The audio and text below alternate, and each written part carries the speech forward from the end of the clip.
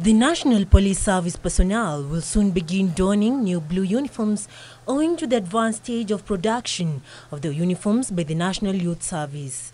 Interior Cabinet Secretary Fred Matiang'i, who toured the facility in Nairobi, said the move to locally manufacture the uniforms has saved the taxpayer more than 700 million shillings. It is absolute foolishness to spend our resources to import things we can find here. And then there's government. The government is the greatest consumer of goods and services.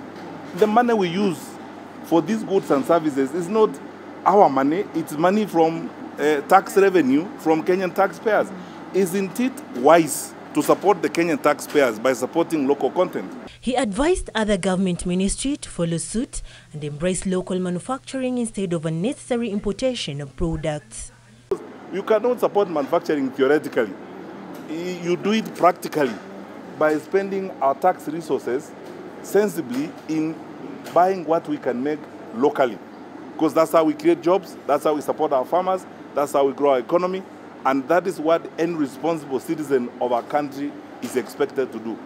And I think we are responsible citizens. That's what we are going to do. Gender Affairs Cabinet Secretary Gov't stressed the need for all government departments to embrace the move to support local industries and Kenyans. The resources that we have at the National Youth Service Production Unit, there is no reason why all uniforms, all types of uniforms cannot be produced here, because we are also producing the fabric in this country.